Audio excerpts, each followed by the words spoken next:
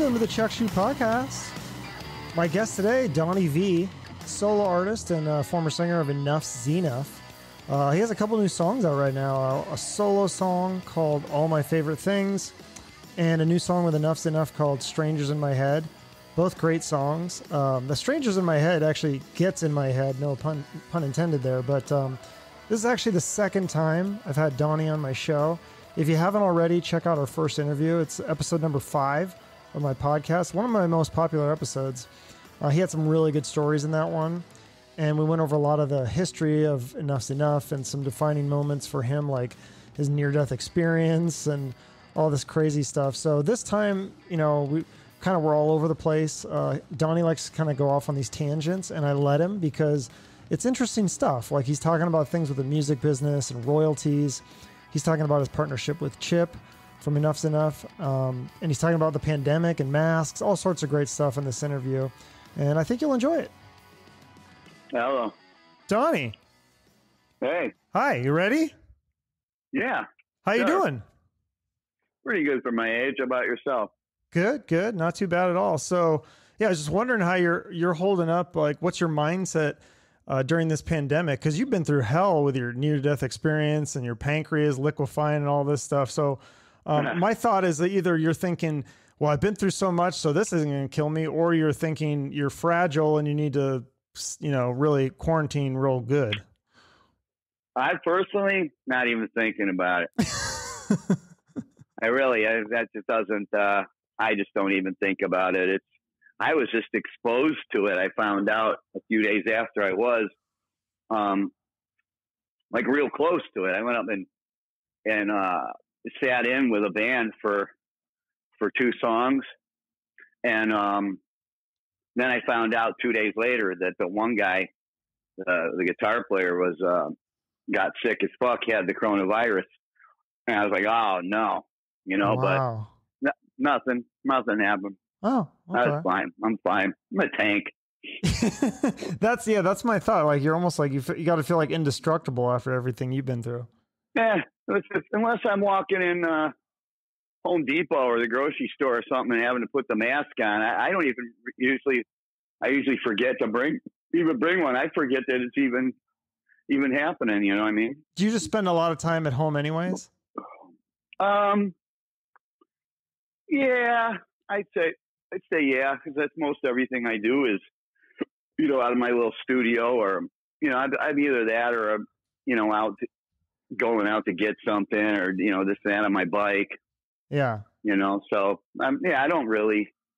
I quit going out to. I've never been really one that would just go out and hang at clubs or anything like that. You know what I mean?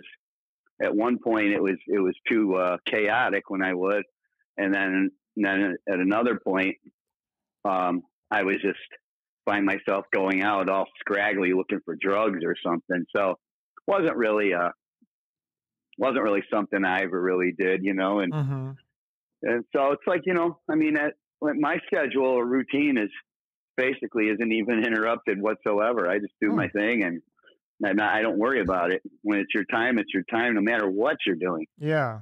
And now, so speaking of the drugs, are you having difficulty or temptation at all to stay sober? Because this got to be the biggest test for. I mean, I'm seeing so many people that are falling off the wagon with all the crazy stuff going on in the world. Or is this? Oh man, I just got right back on all of it. I said, "Fuck it, man! I'm high as fucking hell right now, man. I'm on everything." Oh.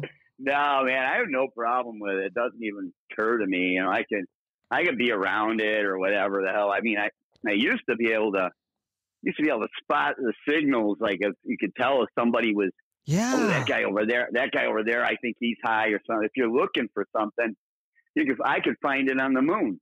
I'm looking for it. You know what I mean? But it's not even in my mind anymore. So that's great. That was the only way that it was ever going to happen for me anyway, was if I just truly got sick of it, and which I did, you know, it just like wasn't doing anything good, you know, for me. It didn't make me feel good, nothing like that. It's like, what the fuck am I even doing anymore? You know what I mean? So I just not cut it out, you know, and never look back. It's not even an issue. Yeah. So, like, what is your living situation? Are you still living with your sister? Or I thought I heard something about like a teenage girl. No. Or who are you living with then? Teenage girl. There is a teenage girl that lives here. Yeah. I have a wonderful little family situation here. You know, I live with this one chick named Diana, and Okay. she has two. She was just going through a messy divorce. She's still not over, but just met her through getting my hair. She does hair. Oh, okay. Getting my hair done, and just met her, and we've been inseparable since. And it's not. I don't even know what to call the relationship. It's not your standard boyfriend girlfriend relationship. It's strange. Anything with me is strange, but the boy he's 20. The girl just turned 18, her daughter, and I love them and they love me. And it's like, it's a really nice little situation. I live in a really nice house. And we just finished, my new studio, and it's Nice. like a big bedroom with the studio, and it's fucking awesome. And it's, it's like all I fucking needed and all I ever wanted. And I'm happy as fuck.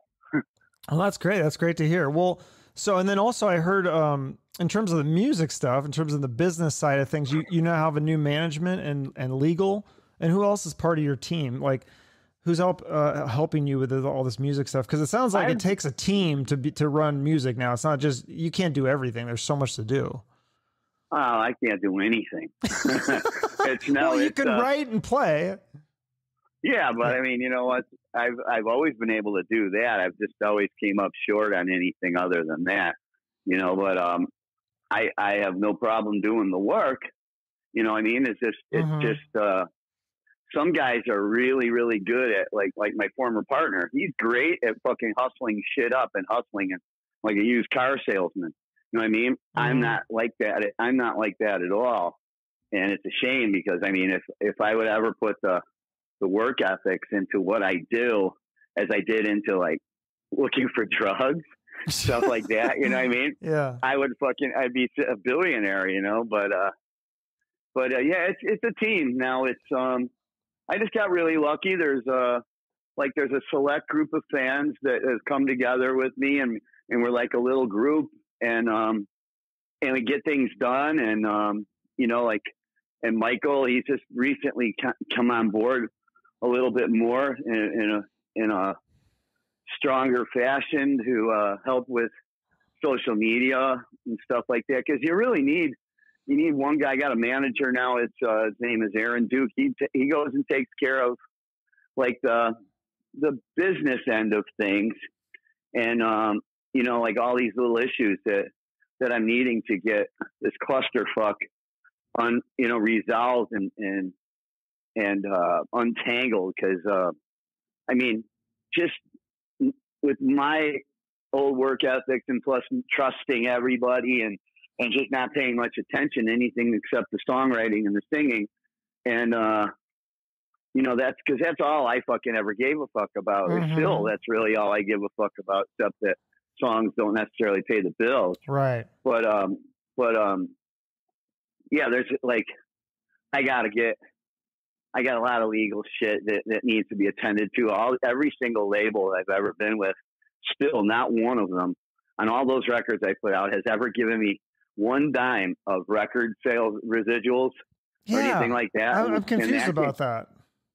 Yeah, me too. So, like I said, I got, my manager is now trying to unravel that and find the money and cause there is money. Yeah. It just hasn't gone to me, and so my angle with my approach was starting to be that I'll just start taking stuff and releasing it and see who comes out of the woodwork to go after me. Then that's the person that's the ones I need to go after. You know what I mean? Flush themselves out. But I guess that wasn't a great strategy because nobody knows or gives a fuck about me. So yeah, just going after some things, and my manager, he takes care of that kind of shit. And legal, I got a couple of there's a lot of fans throughout my career and a lot through my life who tell me that that songs and stuff that I've done has literally, they couldn't have gotten through their lives or something. Which I can never understand. I mean, how could a song or an artist record or something get you through, you know, make you not kill yourself or something like that? But I guess it's possible because so many tell me that, and you know, and then I kind of have to credit it to that the whole thing. I credit it to, I guess, that I had a purpose here. Oh yeah, have a purpose here on this planet, and it's not necessarily self-serving, you know what I mean? And but you can't put a price tag on somebody telling you that, dude, I was getting ready to end it all this day, and something you said or sang or this and that made change my mind, and here I am, like 10, 20 years later, and stuff like that. Well, some of these, you know, turn out to be, luckily for me, an attorney or something like that, you know. And so, so now they're coming to your aid to help you with this stuff. Yeah, I wish a lot more would, because I mean, there's some issues that are really so you know, I'm really being violated in a lot of ways. You never got royalties for the CD or the music sales, but you also had some soundtrack work. You did a song on Jerry Maguire, and then you said music and movie trailers. And what about like when your song's played on Sirius XM? Because I know that I've heard from comedians that that's a pretty lucrative deal. The comedians say, one of them, I had Liz Mealy on, she said that the money from satellite radio pays her rent. She lives in New York, so that's got to be pretty. Yeah, so you're not getting any of the money from Sirius? That I get the money. Oh, like, okay. Like there's companies that like ASCAP or BMI or something like that. What those do is you know, trace your airplay, and you get paid a residual on airplay, and so does nice. So do the companies for you know, the satellite radio. They have those too, and yeah, they're seen as how obviously there really is radio is pretty much non-existent anymore. You know what I mean? And so that this stuff is I'm being paid on. I get royalty checks for stuff like that, but not even close to all of my songs are they all registered or anything with that. And so that's another thing, that trying to get it together, and you know, I've just let a lot go by, and when you operate that way, everybody, even some people that you think are the closest to you, are just slowly eating it all up and taking everything, and before you know it, you're standing in a position like, what the fuck, you know, and legally you don't have a leg to stand on in some situations. And, you know, it's crazy fucking shit, you know. I mean, but I do get royalties for when something is played on satellite radio. I still get it.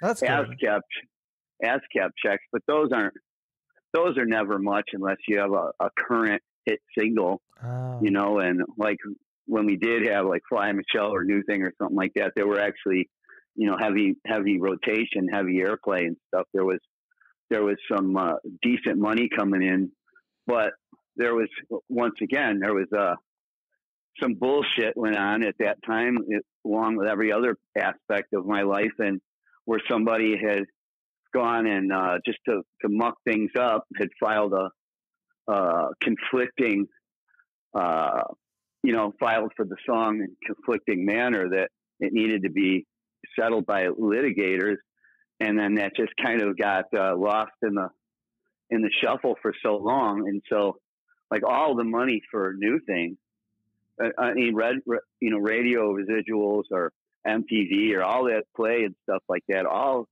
got kept and was supposedly sitting in escrow, you know, waiting for it to be waiting for the dispute to be solved. And once we finally did get to that point, you know, because attorneys cost a lot of money. Yeah. And the ends have to justify the means when you're going to do something, you know, and when a lot of it is just principle, you know, a lot of attorneys don't take principle as payment. Yeah. And so by the time you finally get in a position where you can start to address this shit, then they have this, well, we don't have all those records. We can't trace that stuff anymore and all this and that. And so you get fucked out of, probably we're talking six figures, Jeez. you know? Yeah. And, there's easily six figures amounts out there that are sitting there that with my name on them, or at least it should be paid to me. But hopefully we'll start to get this stuff ironed out and get me paid, because I basically do this all for love. For sure. So that going back to that song, I just heard this the other day. I was listening to an interview. That song "New Thing," it's one of your biggest hits, obviously. I didn't know that the way you came up with that song was the sound that your car made when you started it. It became the opening riff. That's amazing, because when I listen to it, it does sound like that, kind of like da na na na. Like, that's really interesting. See, a lot of the true stories behind a lot of that stuff got so buried under the carpet that with all of the facade and everything that was created, like the brothers and baseball and all this and that shit, when rumor becomes fact and eventually you forget to even tell the real stories. And now, that I'm more clear headed and stuff when I think about certain things like that song, for example, I remember, I can visualize and see myself sitting there. I was late for something and I just got done working with my grandfather, and I go to get in my beater piece of shit car, and it's like rah rah rah rah rah rah rah rah rah rah, and I was like, and it did that a bunch of times, and I can hear. I'm sure everybody can. Like if you're standing in the shower or something, you can hear sort of music in the water, and so I hear it in when it comes to me, I hear it in everything. You know what I mean? And so I heard it in that, and just immediately thought of the riff. He just had to pick up a guitar and figure what the best chords to suit that was. But it basically it presented itself, and then it just turned it into a song. Then brought it by Chips, and he slapped his name on it. Like so many others. Yeah. Well, you guys had such a great that great run in the 80s and 90s and you did a lot of touring with a lot of big bands. Like do you remember a lot of those times, like with some of my favorite bands like Poison, Warrant, Quiet Riot, Firehouse, Def Leppard, Damn Yankees, LA Guns? Yeah, I can remember a lot more than people think that I remember, because the way people talk about me or talk to me and stuff, it's always like, you were so out of it, and you were so fucked up. I said, that's not true. That's not fucking true. I can remember every single song, where I was, how I wrote it, how I produced it, what instruments, what sounds I was looking for, this and that, and wow, and what was cock blocking it at the time, and I for like every single song, I remember. The only time I don't remember something is if I was like, when you get Mexican blackout drunk, you know what I mean, where you just standing there, and you're totally, and that never really happened to me. Wait, why is it Mexican blackout? Because it's tequila or something? Well, it's like the Mexican guys, my Mexican friends, like when they get drunk, they hit this certain point where they're just standing there, like the lights are on, but nobody's home. You know what I mean? And I guess I shouldn't say that, sounds racist, but it is. It's true. I mean, it happens to a lot of people, but I would never get like that very often, where somebody else would pass out. I would just shift into a different gear. Yeah. And it was like a whole different, whole different personality. I think even white people, we've been there too. I don't know. I feel like everything you repress becomes now the personality, becomes the forerunner and everything that you try to be, or that because of your manners, because of your morals and your ethics and stuff, all of that guy takes a back seat. You know what I mean? It's pretty much non-existent. And like Howard Stern always said, everybody's like who he is on the air and who he is at home personally, you know, two different people. But he's even stated, he says, well, when I'm on the air, that's who I am. So when I'm at home, it's all conforming, you know what I mean? And I totally get that, you know, but I mean, there's a line you draw, like when you're just, I would just, all my anger and frustration and everything, which is basically why I medicated myself so often through my career. It's a vicious circle. You're doing this because of frustration. And like for a long time, it was so depressing and so frustrating. I couldn't fucking change things that it was that or kill myself. You know what I mean? And, and so, you know, so I went with that, you know, and then as I got clean, or when I would get on clean spurts, I would so quickly remember why I was staying out of my mind. You know what I mean? It's just, you can't live that frustrated and that angry and that with everything going on around you, so ridiculously stupid and the wrong moves, and which I've always felt, you know, throughout my entire career, you know, especially with that band.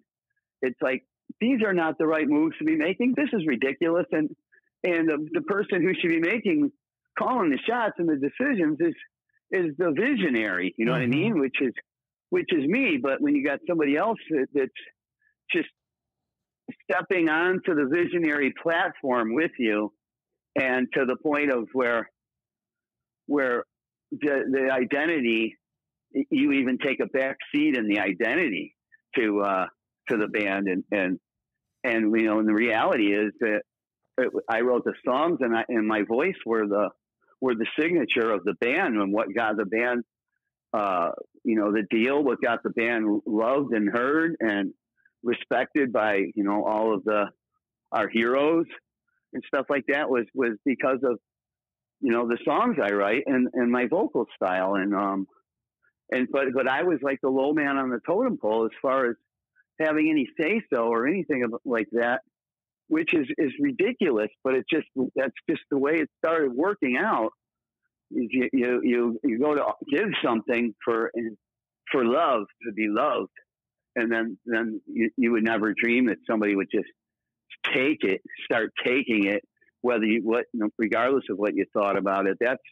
I'll give the shirt off my back, but when you're stealing it, that's a whole different issue for me. And you know, the violation and stuff is just absurd. It's absurd. But well, now you have more creative freedom and as a solo artist, as opposed to being in a band, and also you're not working with a major label. So like, you're pretty much calling all the shots now, right? Yeah, I'm calling all the shots, but basically without any of the opportunities and that I used to have at the time where those opportunities were crucial and vital, and they were just all of the judgment calls and everything that was just done wrong and ridiculously stupid and for the wrong reasons and other people's personal agendas, you know, management, labels, you know, just for the lack of, and you know, I would know what we should be doing. I would know this is wrong or this and that, but the way it was perceived was I would pop up periodically and say this while other stuff is being already put into place, but it's like nobody's making me aware of a decision that's happening, and I find out a lot of calls that are judgment calls that are made when I'm holding the damn record in my hand, or where I'm already on the bus somewhere, and it's like, and at that point it's etched in stone and you can't do anything about anything. Therefore, you know, medicate again. So that that's where I really lacked with my consistency in being present with a clear head, you know what I mean? But I mean, any idiot would have known that all these moves were wrong, but some idiots don't care. Well, yeah, unfortunately we can't go back in time, but you know, one thing that you're doing that's cool is you're kind of helping out some of these younger bands from making those same mistakes, maybe by having these interviews. But you also I thought this was cool. You had a song contest where other bands covered your songs. And so you've talked about maybe having some interest in possibly helping out younger bands with producing or maybe helping to write songs. Excuse me. Yeah. It's something new to me. Yeah. After all these years, because of, spending so much time in my life with 1 foot in and 1 foot out of reality. He's waiting for the hammer to fall. I've always been in a position where I'm one fucking move away from total devastation, totally, can't even exist. And, you're not able to think about things like, you don't have the luxury of, thinking about different ideas of things that you'd like to do with your talents and your, creativity, like finding other bands and producing them and writing for them and things like that, which I would have absolutely no problem doing, provided that I like what I hear to begin with. I like the piece of clay that somebody presents. Like, I can see myself working with this. Yeah, I mean, because I would have to like it unless it had a big paycheck, which obviously something new is not going to have a big paycheck. And, nor I wouldn't get it anyway. If somebody'd fuck me out. but it's, I would have to like it. Like, I've never really sang lead vocals on any other artist. I did a few times and it was for decent money.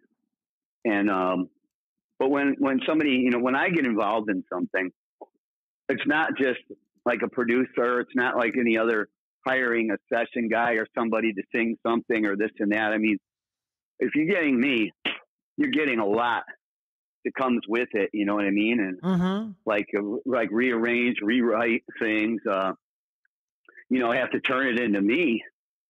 And, just like with producing, I produced a couple of things in the past, and most of them were like friends projects and stuff. And by the end of it, the end result would always turn out everybody fucking loves it, but the process itself would be I'm the enemy. You know what I mean? And because I'm basically tearing everything apart and telling you suck at this and you're suck on this and this and that, and here's what you should be doing. And before you know it, you're orchestrating and puppeteering the whole damn thing. And so it's like, what am I even doing? And all I'm getting is flack for doing this until the end result. And then the guys can't recreate it anyway. Once you've produced it and it's great, then they can't recreate it. And they don't think in that spectrum. You know what I mean? So, but yeah, I like the thought of, I'm just getting, it's taking a while, but I'm trying to get a foundation, some sort of, organized type company or something, put together, starting first and foremost with going out and getting my money from everybody that fucked me in the ass, you know what I mean? But to start to put together more capabilities, more, different types of, because there's not much I couldn't figure out how to do, from fixing, from making something battery operated, work with electricity, all the way to putting together a song. I can pretty much, if I start anything, I can pretty much say to myself, well, this will go well. Because I'm confident and I know what I'm capable of. And I heard you say something about you're doing stuff around the house now. You just like fixing stuff, like doing normal things. Now that this is like become a new hobby for you, I'm feeling more satisfaction and fulfillment from doing things like that I physically can see results from.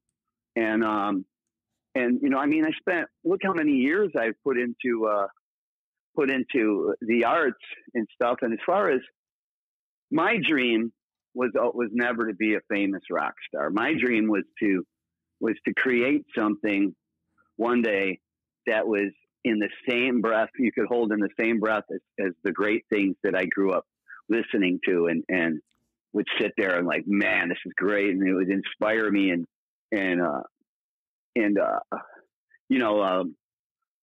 just you get your influences from and stuff. That was my dream or my goal, and I believe I've done that, as a long time ago. But like I said, that stuff doesn't really pay the bills, and you just have to go on and also once I didn't even ever thought about the fact of being able to so much affect someone's life or to put color into somebody's black and white existence. And that never even occurred to me when I first started doing this. And once I started to see that was happening, that also drove my bus. You know what I mean? Because those are the things that are important to me. If, I've had big houses, I've had fancy this, fancy that, and I still would only utilize like one small area where I did what I did my thing, and everything else was just for everybody else. And so I don't need really anything. I just needed maybe something solid, which I wasn't capable of being involved in anything solid, because I was so not solid. And I kind of have that now and kind of a security that this isn't going away and this is a good thing. And just the whole being an influence and kind of a mentor now to kids and that I love, that care about me, that look to me for answers and guidance and in a household where I live in it and people live in it and things are needed to be done and to take the pride in doing it because it's also, considered my place as well now. And it's not discouraging. It makes me to the point of where I'm being told by, she's telling me all the time, says, would you stop fixing this or fixing that or building this and that? Would you get to your duties that you got to do that are stacking up? And I'm like, but it doesn't work that way with me. And it's like a switch that turns on. When it turns on, there's nothing else that I do. I go 1000% into something. Like when a batch of songs comes or something like that, I sit there and I'll stay up for days, making these songs. As soon as I finish one, another one would come. But then there's also periods, more often where nothing is coming and nothing is, and I'm not as inspired or motivated to do that. And plus what I do is not a situation where you can, like if you go to do a job, you go to work or something where you're not going to do 9 to 5 is what you're saying. Yeah. Well, it's not something that you're capable of. All right. Like a lot of artists treat it as it's a business. We're going to go to work today. We're going to write a song today. Yeah. We're going to do this or that today. That doesn't work like that with me. When they come, they come. When the shit comes, when that feeling or that urge tells me it's time to do this, then there's no denying it. And I go fucking full force into it.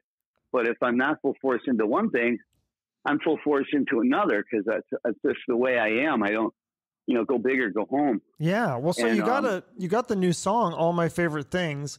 And that was actually, I heard that you said it was a B-side. You were supposed to release this Party Time song, but you couldn't do the Party Time song because of the quarantine. It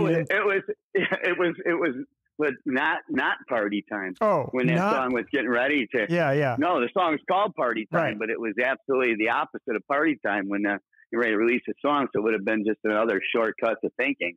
And I said, well, let's not waste that because the whole deal now is to make a whole record.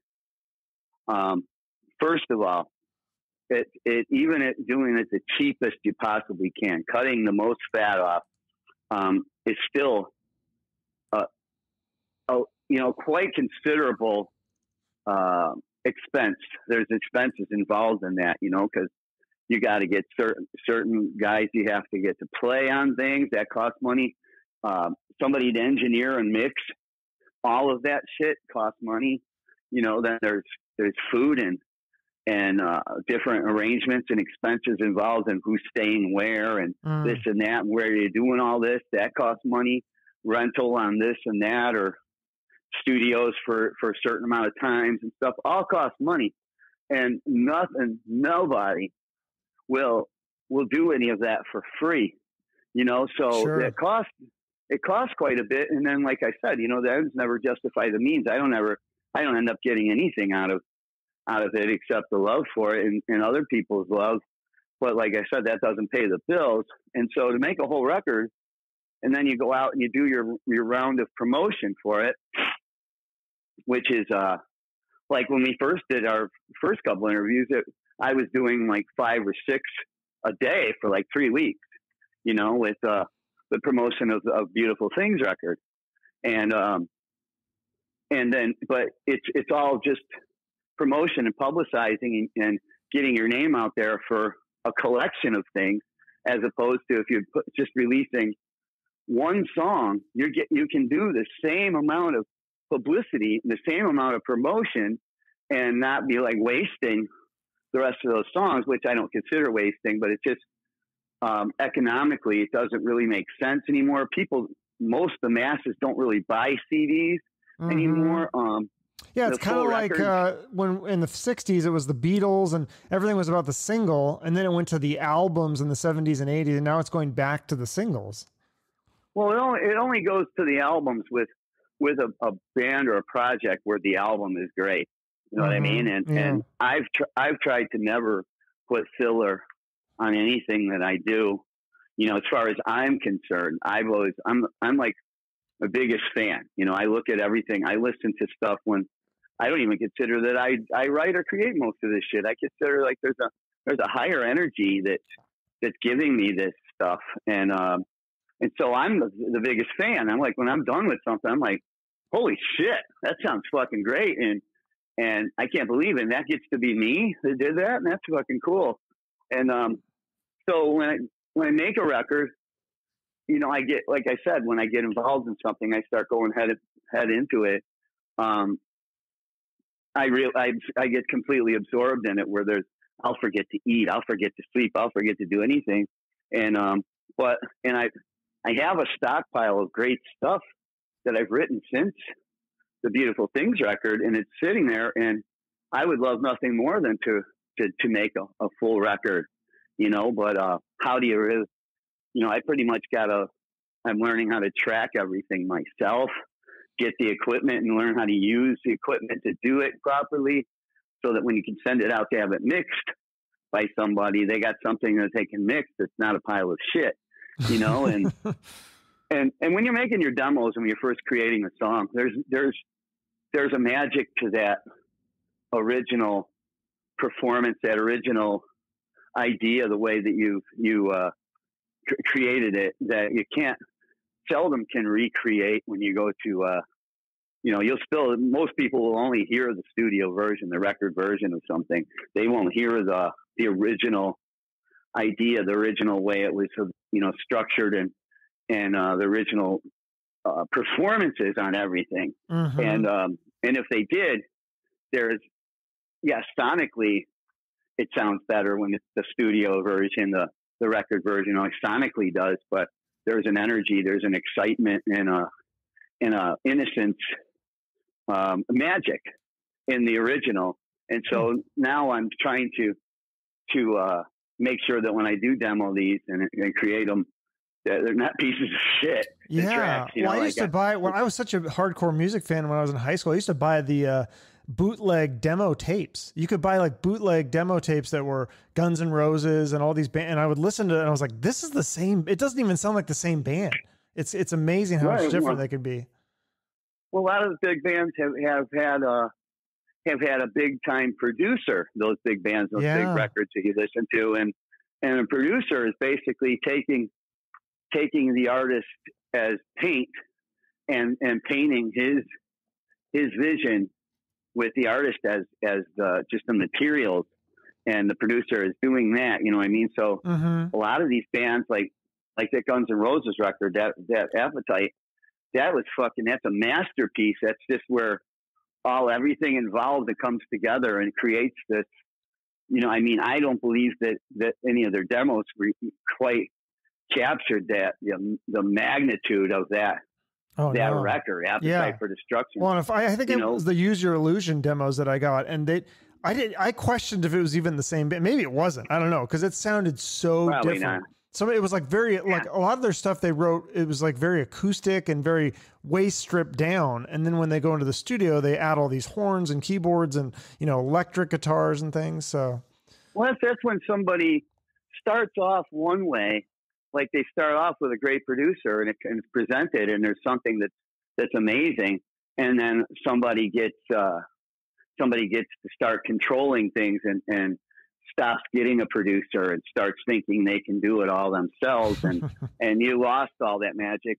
But we have seldom had a producer. I've produced even when we had a producer, I produced, except for Strength. I had a producer for that one who really put a lot of vision into what we were doing, which I loved. I love, like, that's sort of a collaboration, like things I wouldn't have thought of and stuff like that, but seldom has that ever happened with me. I pretty much have a vision of it when I create, when it's in my head, when the idea comes. They're pretty obvious. They're not, these songs that I write and perform are not rocket science. You know what I mean? Pretty basic. Yeah. And but isn't that, there's not. Yeah. You need, whether it's a producer or a songwriting part, like I feel like you need somebody a lot of times to help with the vision and kind of like, it's that kind of going back and forth chemistry that, I mean, Lennon and McCartney, I mean, you got, that's the two of them together. I mean, they're both geniuses alone, but together it's even more powerful. Don't you agree? Well, but George Martin, what came in, it's like you hear some of the demos, their original demos of some of those songs, the way they were written, and they don't have that impact. They're not that amazing. George Martin, was as vital as any of those guys in that band, as John or Paul or anybody. He was as vital to putting that together, and the stars aligned there.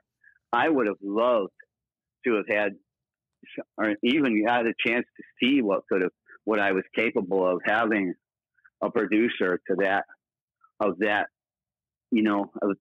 greatness, where they took what my ideas and stuff, because I think I did a pretty good job on my own, but I'd like to see what, take it out on the Autobahn and open it up and see what the baby can do. Did they, when you were in Enuff Z'Nuff in the early days, like the first couple albums, did they give you a list of producers to work with? That's what I've heard other bands have said, that they'll give you a list and you can kind of pick from the list. Our first record, we wrote, I wrote with Chip as well, had so many songs.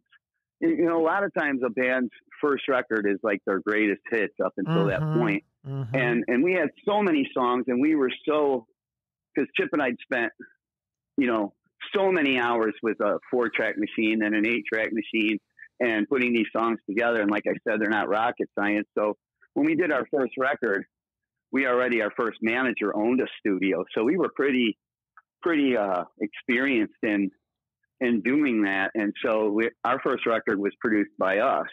It says another guy's name on it. That was, a lot of my things say somebody else's name on something too, but that doesn't mean they had anything to do with it. But then after that record, the success of that record, then there was a short list of guys, and with the sound that we had and the songwriting that we had, just like the band might not have been the perfect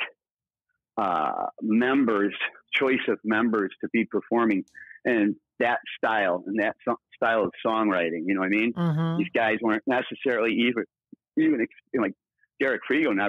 He thought I wrote Dear Prudence. He had no idea. He didn't know Beatles songs or anything like that. Wow. And a totally different influence. Yeah. And a lot of those big producers it was the same way. These guys, the production sound of our band, due to the players and stuff with the heavy distorted guitars and shit, putting that with then the super poppy melodies and song structures didn't really make a lot of sense. There's very few bands able to successfully put that on a record. You know what I mean? Combine those two, and they call it power pop. which I think I'm the king of, and which they proclaim me the king of that. But I'm the king of nothing. But so finding these big name producers and stuff, it wouldn't have made much sense. And you know, the labels that we were with really didn't envision that either. And so it was, let's, you know, just do your thing, because if it ain't fixed, why break it? Yeah. You know what I mean? Well, and, yeah. So now you're back with Enuff Z'Nuff for at least one song, the new song, Strangers in My Head, which I listened to that one and the other new one that you have, not Party Time, All My Favorite Things. Those are both great new songs. But tell me about the new one with Enuff Z'Nuff. Because I think it's really melodic, really good arrangement, Beatlesque, but it's a little heavier vibe. Did you write it with a heavier vibe to make it kind of sound more Enuff Z'Nuff?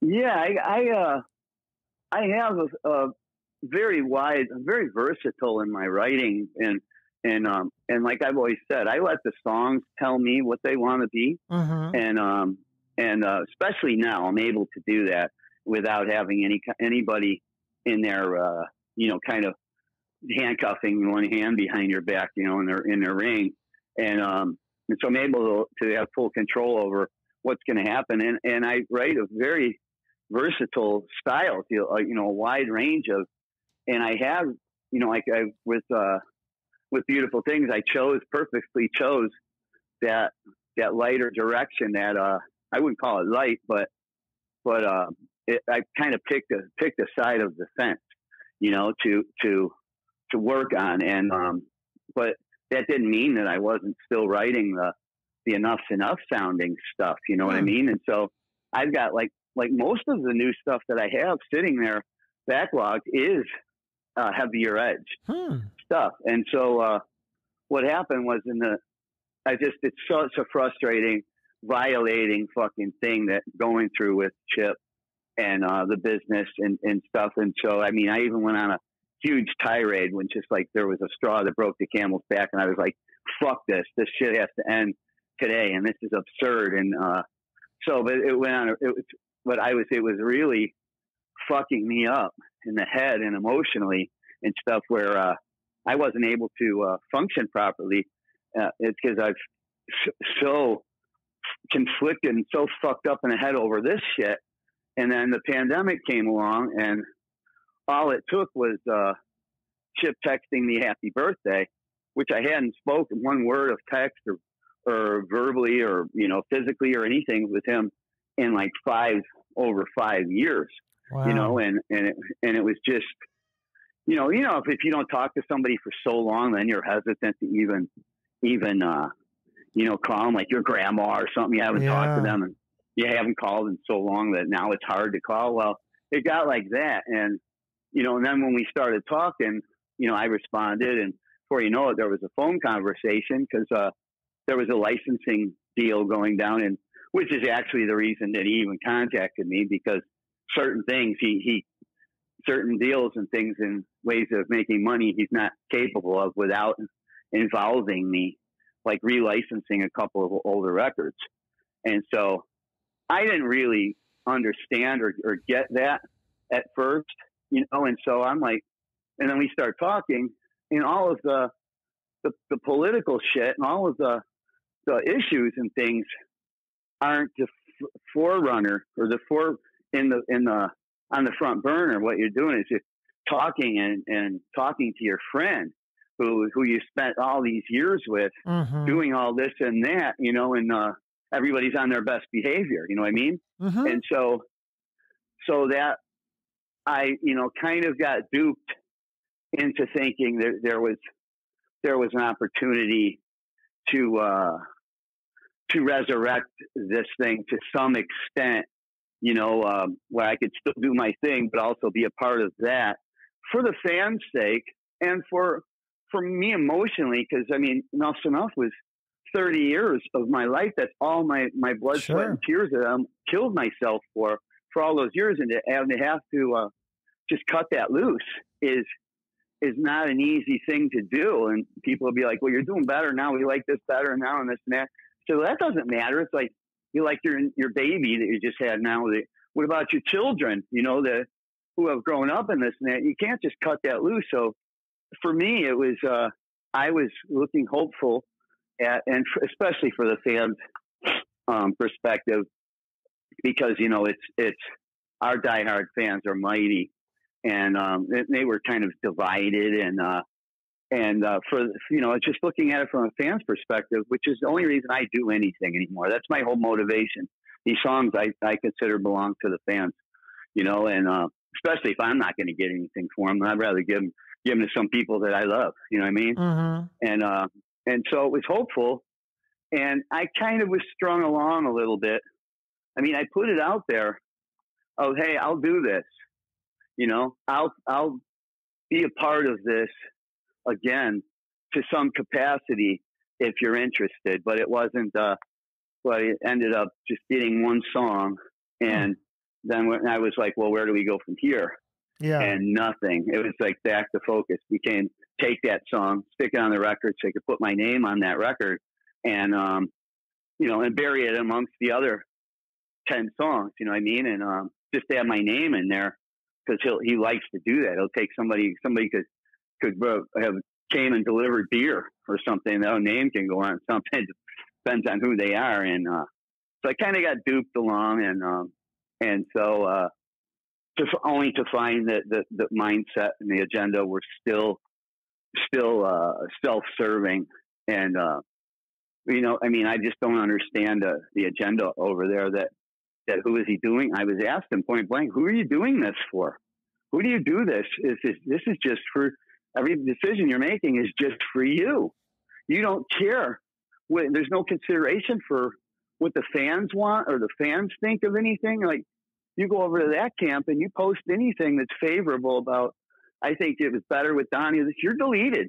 You're blocked immediately. And that's preventing anybody from any kind of growth or improving or something by not seeing what people's thoughts are and living in a bubble. And, you know, I was just like, well, who do you do this for? You know, and I was, you know, and I remembered so quickly just being back involved with him for the brief little few minutes that it was. I remembered it came back to me of why I wasn't doing that anymore. You know what I mean? Mm-hmm. And so I was basically getting ready to put myself in a position where I would endure that again for the fans, for the integrity. Like, Enuff Z'Nuff didn't sell zillions of records or anything, but the integrity, the musical integrity of the records and that reputation of that was really, really high. And all of the records, you know, were held, you know, really regarded as well. And then all of a sudden that name just, it wasn't that anymore. So it was like, and I take that personally. I'm like, well, you're devaluing what the fuck it actually had, that poor band name. You know what I mean? What he's doing to it now, it's like, I don't hate it, nor do I like it. It just doesn't do anything for me. It just stirs no emotion. It is interesting because I feel like Enuff Z'Nuff is the two of you. I mean, well, really, originally, I mean, it's for you guys, but like, why didn't he call it Chips Enough or? Yeah, exactly. I wouldn't have used it, and I wasn't prepared or planned on using the name for anything. You know, if I wasn't doing it with him, you know what I mean? Right. But because it's kind of like it's like Axl Rose. He was Guns N' Roses when he took the name, and then but it was totally different band. It was mostly just Axl Rose solo album. Well, at least he's the singer. He's the sound that you're used to hearing, that you love about the thing, you know. But Chip isn't the singer. He's not the writer. He's not anything except the bass player from what you love from Enuff Z'Nuff. Mm-hmm. You know, and a minor contribution you can hear by what he's doing now on himself, and what I'm doing now on my own without him. You can hear what each of us basically contributed to this stuff, you know. And though I wrote and you know, just about everything, I would write differently, and I would produce things differently when I was working with him than I would not working with him. And so I considered that was important to what that band was, those songs and stuff. And so that's why I considered working with him as Enuff Z'Nuff. Plus, he's the rooster on the cornflake box. You know what I mean? Now, you always say that. What does that mean? Just he's the face of. Well, yeah, you see the box. There's no rooster in the box. You know what I mean? There's no chicken or anything in there. True, you know, but you recognize cornflakes. But there he is. Okay. You know, there's the rooster, and that's what he is. He's like the mascot. Is what you're saying. Yeah, but I mean, he took that so far, and he's over exaggerated that, and over. You know, just made the impression out there, even consciously, that he did so much more than what he actually did, and that's which I don't have that big of a problem with. It's when but if you're taking away from me what I actually did, and that's where I have the problem with it, you know. And so, well, you did call him the best power pop bassist around, right? Well, he was. Yeah. He is.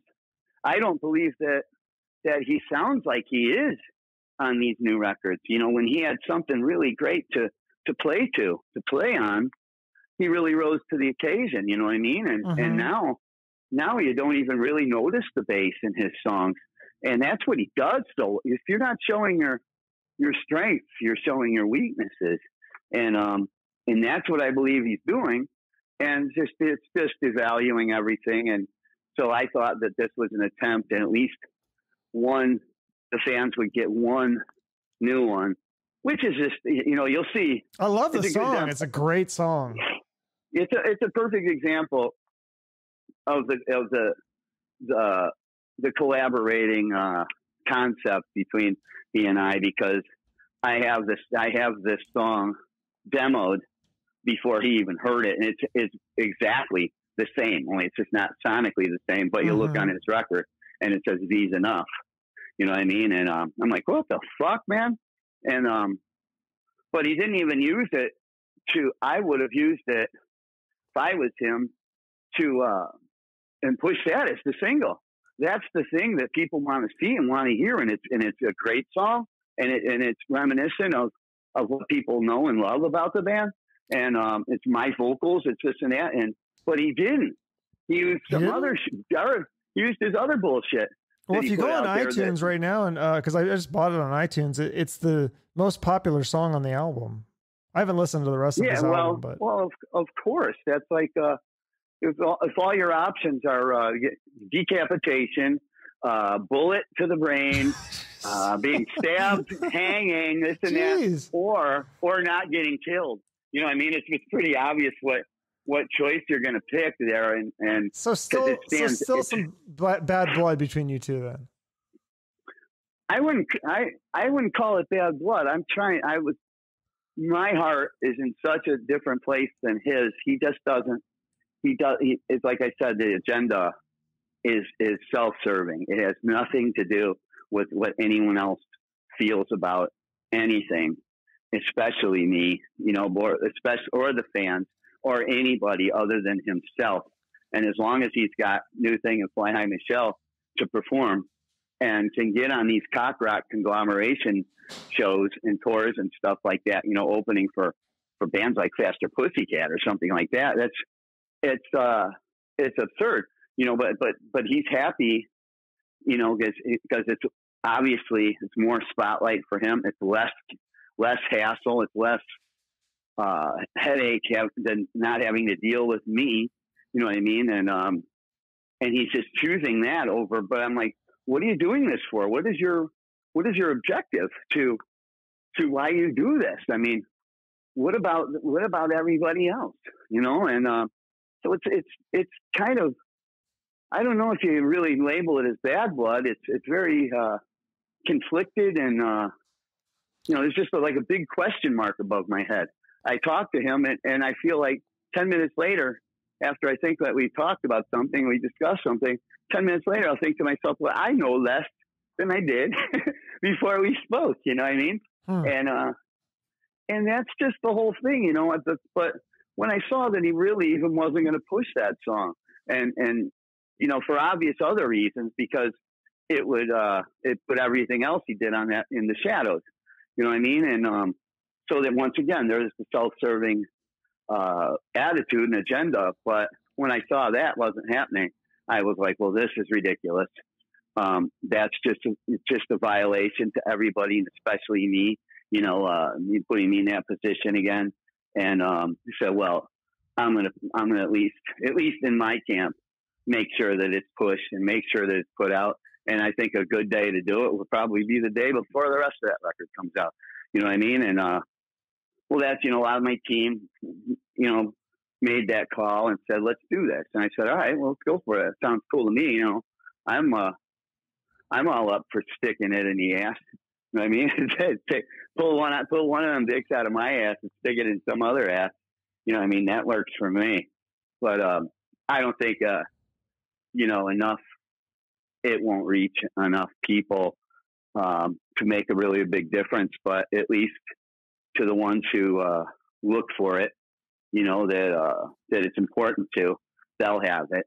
And it's not going to get, and it does nothing but help him anyway. It promotes and will help sell his record, because that's where you can find that song, you know. But like, you know, I mean, no, but like I said, you don't need to buy a CD anymore to get the songs, and people just download it or listen to it on YouTube or something. And so that's where leads back to why I just releasing singles now. And but you know, at least I got it out there, and at least people got a chance to see it featured somehow. And I'm also presenting it as this is Enuff Z'Nuff, not just enough. This is me heavy, you know, which it basically is, you know. But this is how it sounds. This is what, you know, where it picks up after Dissident's record. This is the same guys. This is the same formula, the same chemistry as that. So here's one more for you. If possibly the last, but hopefully not, you know, because people love that stuff. I'm saying, well, here at least got one, you know, and that where somebody's actually focusing the attention on it. You know what I mean? Yeah, no, it's a good song. I hope you can do more. But you're also are you doing live streams now, or you're gonna do live streams? I'm like I said, I got bogged down with a lot of projects I got involved with, and I also just wasn't feeling it artistically for a while here. And there's a few things that I still owe fans that have paid money for something, and they haven't gotten it yet. But I know that I'll make good on that, and I know that I'll make it worth their weight. And so all of that will tie together, because the way I'm going to do that is with all of these songs that I'm going to release, these videos to these fans who purchased it or this and that.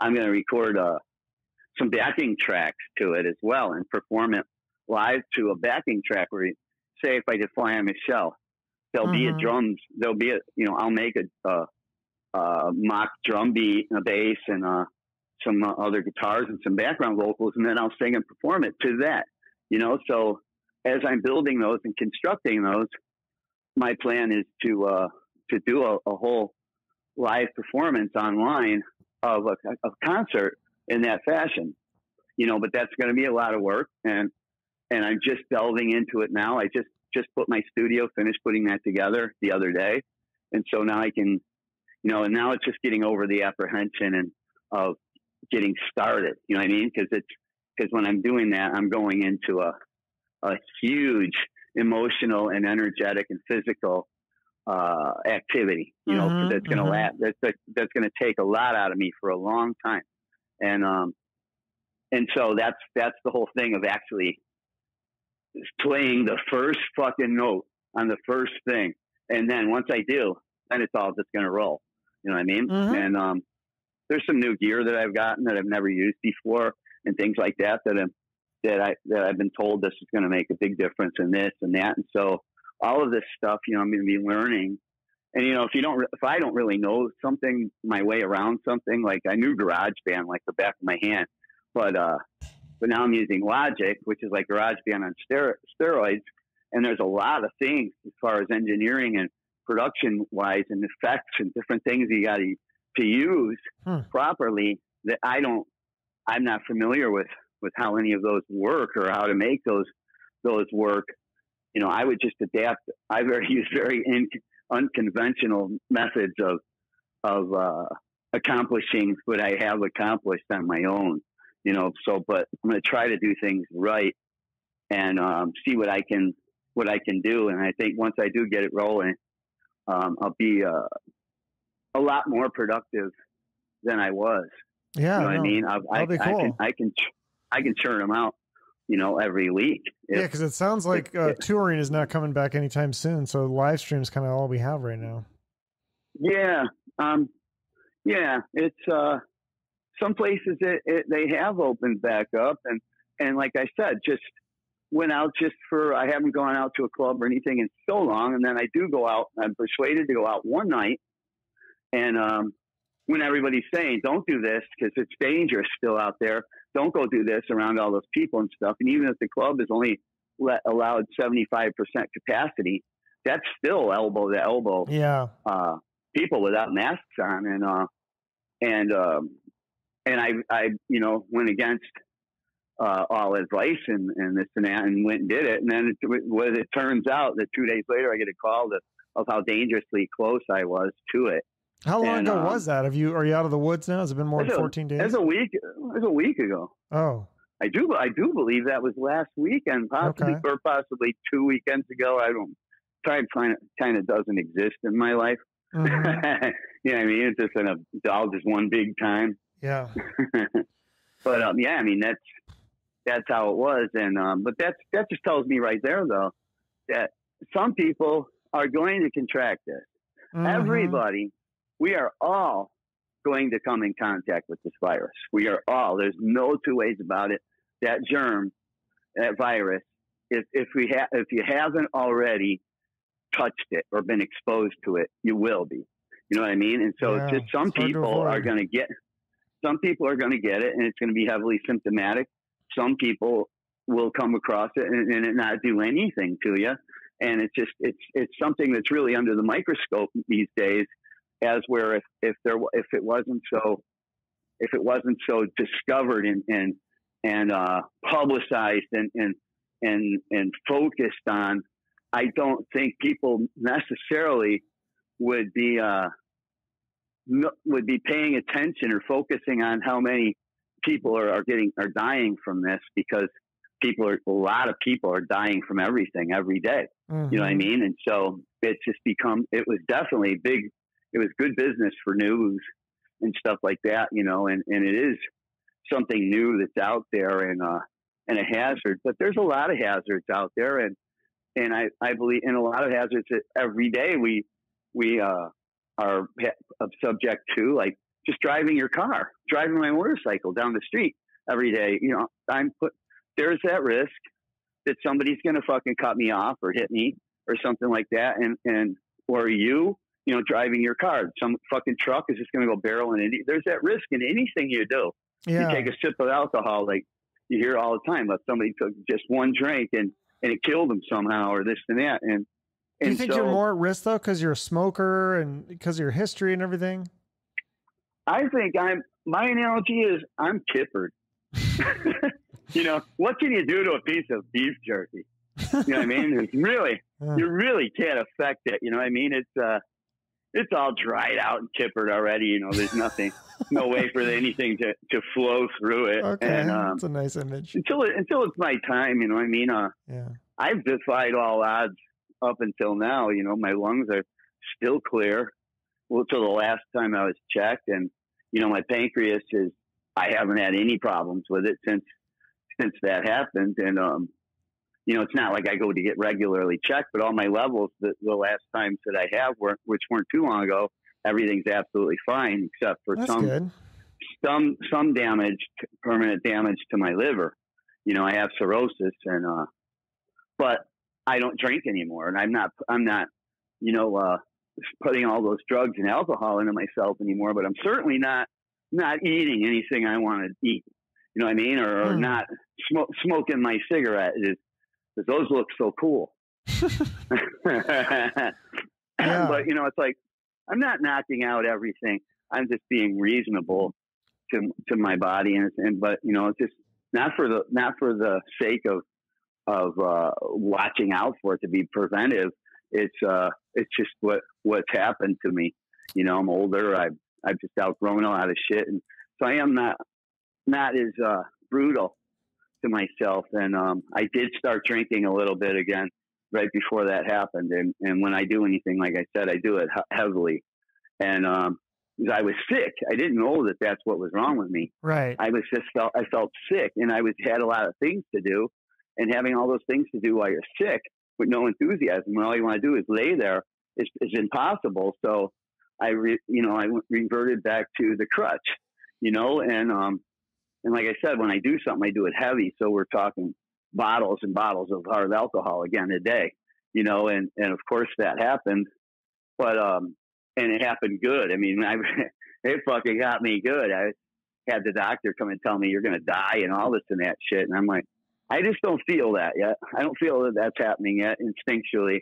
And then, you know, there was a few weeks after getting out of the hospital where everybody was like busting my balls. Don't do this. You can't do that. You know, the people are preparing my food. It would be broccoli and berries and shit like that. I'm like, what the fuck? You know, this is absolutely no enjoyment whatsoever in anything.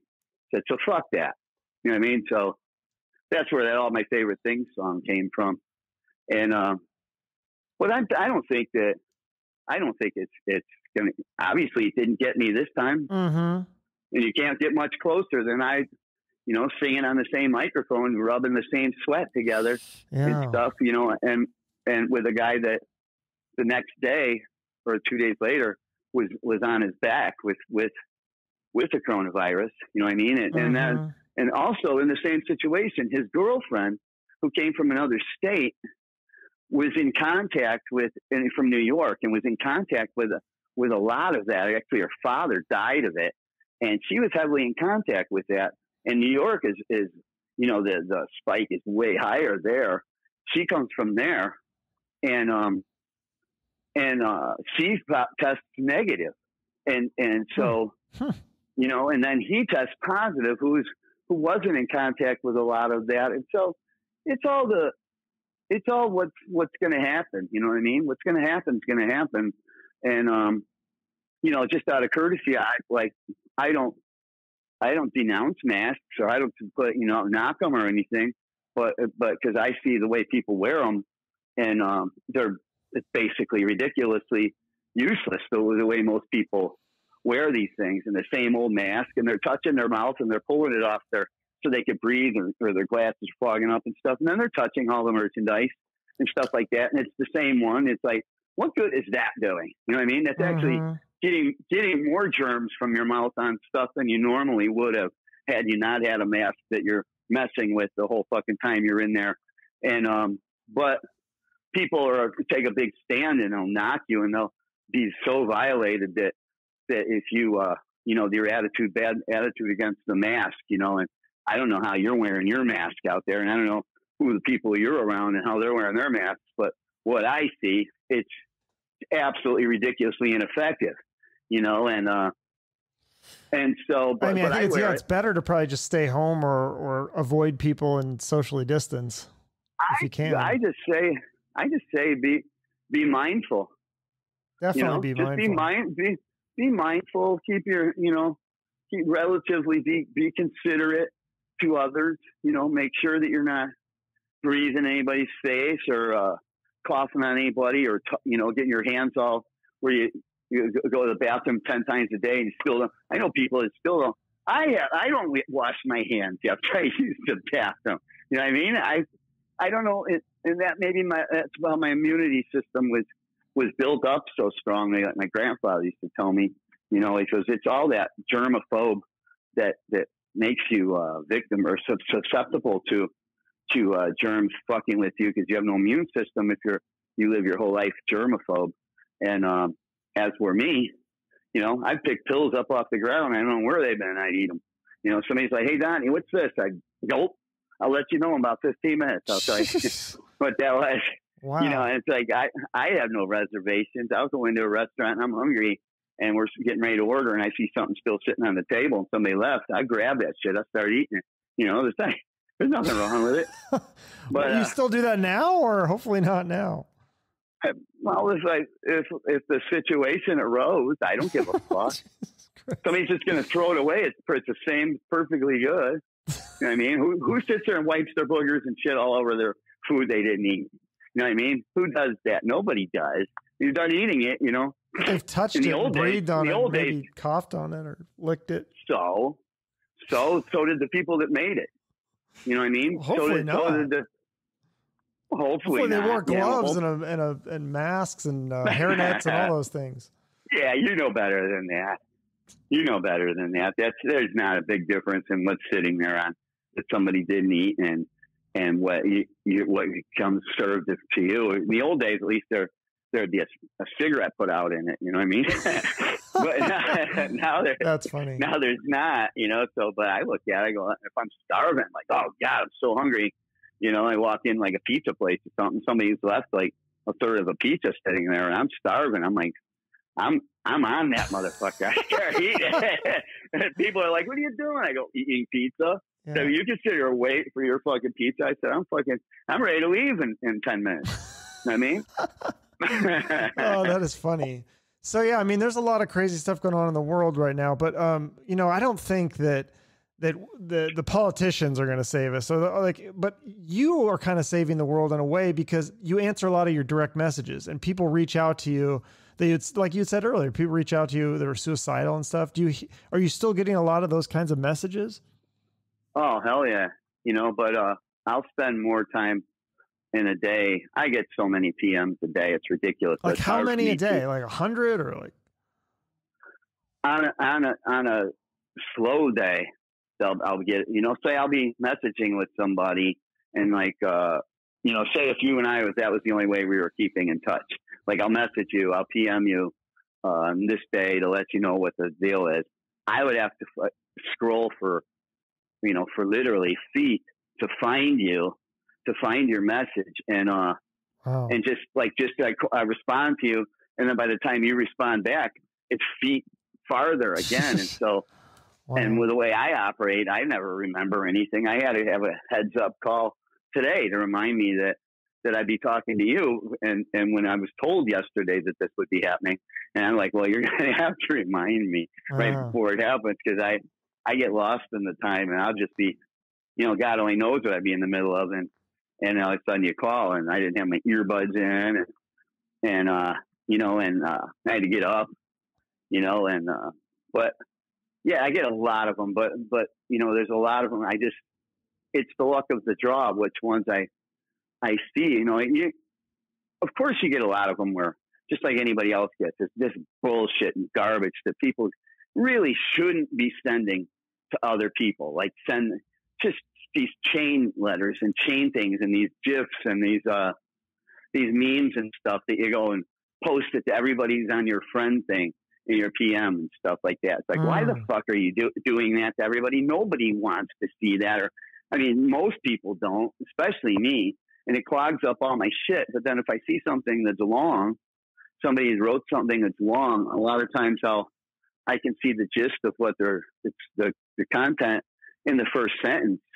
You know what I mean? And so I'll read. It's the luck of the draw which ones are there at the time where I'm looking at it. And usually, you know, it's 5 or 6 of them a day that I'll really go, you know, get involved and get in depth. And, you know, like my answers, responses to some of these people are you know, as long as many characters as are allowed in a message.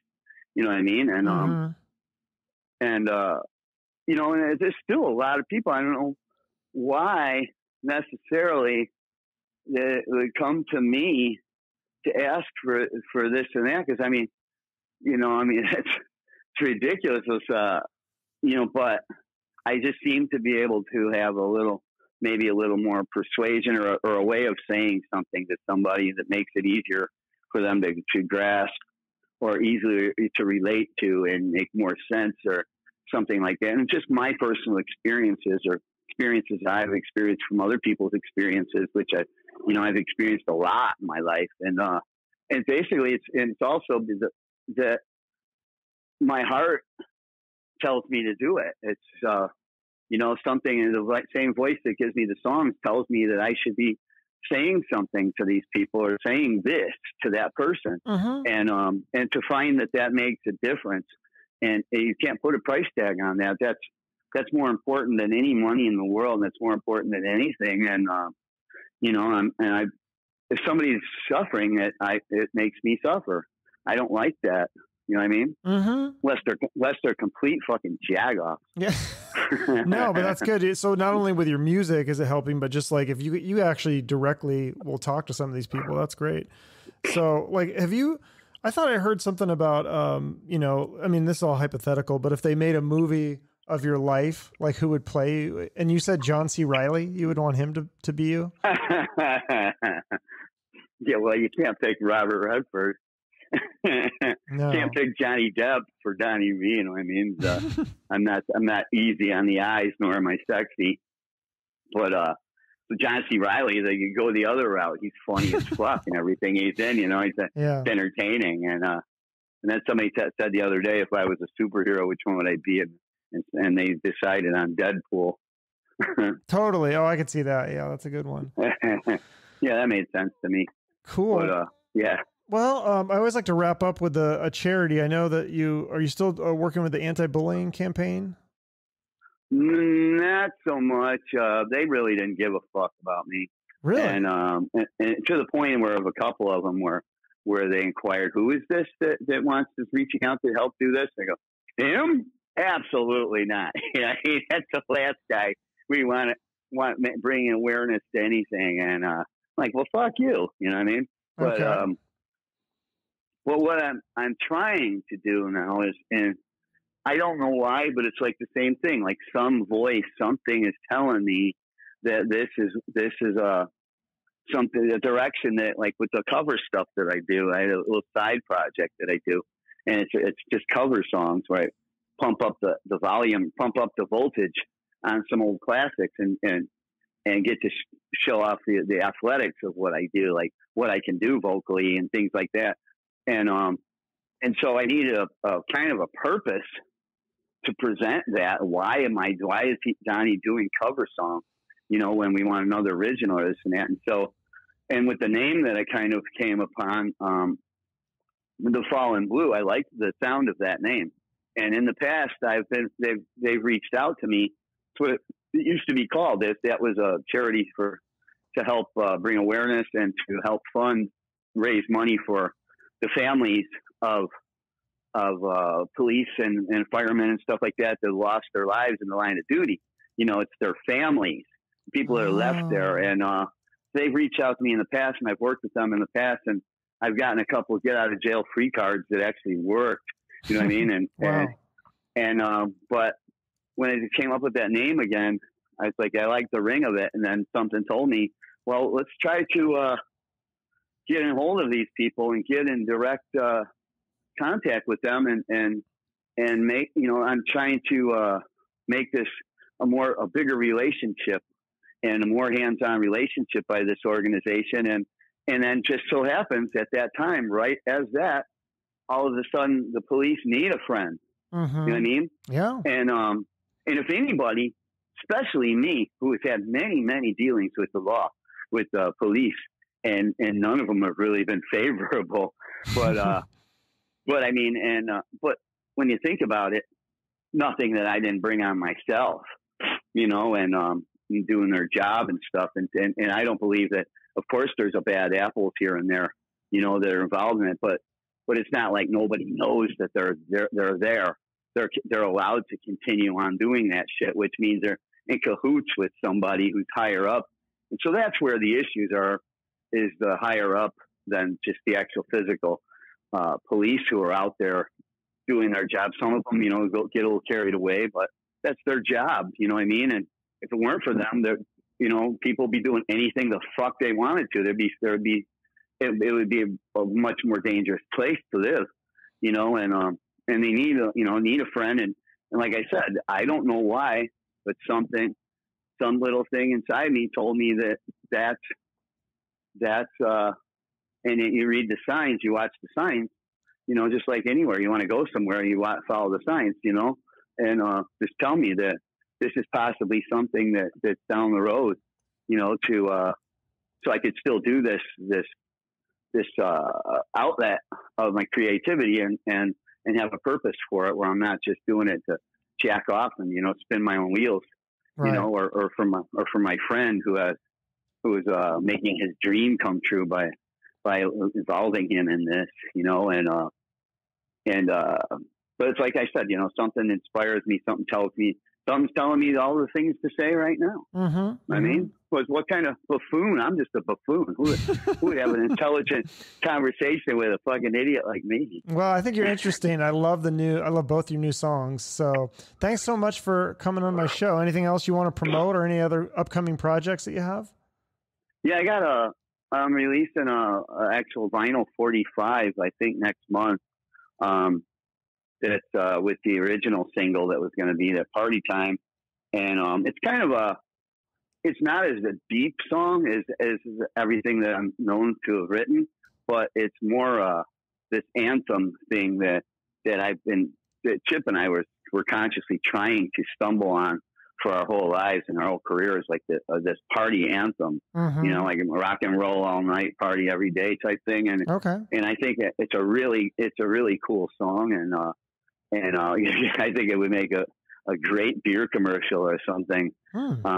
But I'm releasing that on a 45 vinyl with all my favorite things on the flip side of it, and that'll be out, you know, next month. And of course I'll be doing a live feed, a live, you know, concert, live stream, with the backing tracks and stuff. I try to take it up a level than what most people are doing.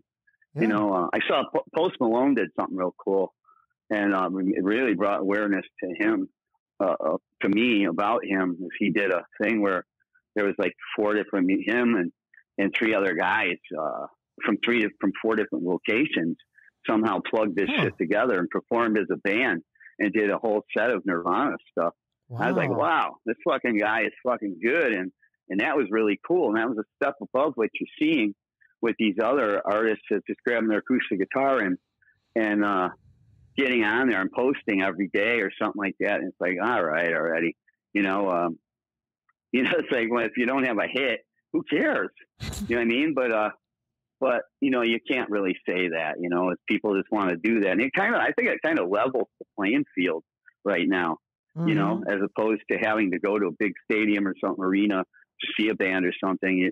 They would be with the same venue as everybody else right now. You got to do it online, and everybody's got that opportunity. It's just a matter of getting exposed to amount of people, but I wanted to step it up a little bit and make it something, you know, more in lines of a concert. Something that's would you special. Have other musicians, or have you ever thought of like being in like a super group of like other musicians? Oh man, that would be awesome. Really? That'd be awesome.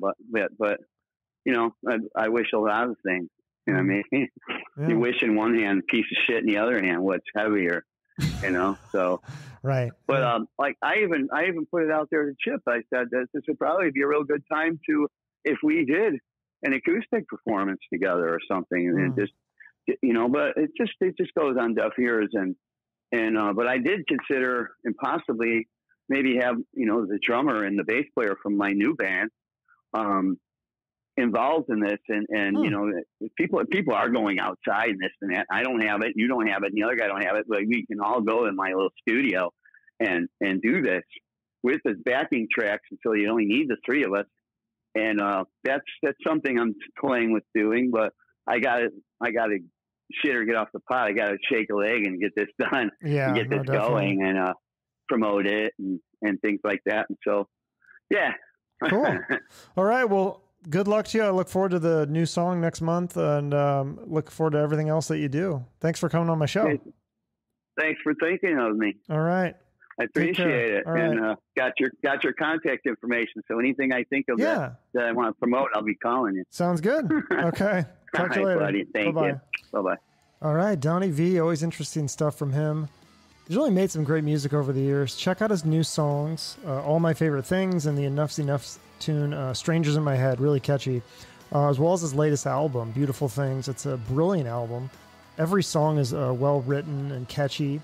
And you can follow Donnie on all social media I'm on there as well. If you want to follow me, if you like this episode, you can subscribe so you don't miss any more episodes. And if you have the time, you can write me a nice review on iTunes. That really helps with the algorithm and all that stuff. Thank you so much for your support with this show. I can't do it without you. So until next time, have a great day or night and shoot for the moon.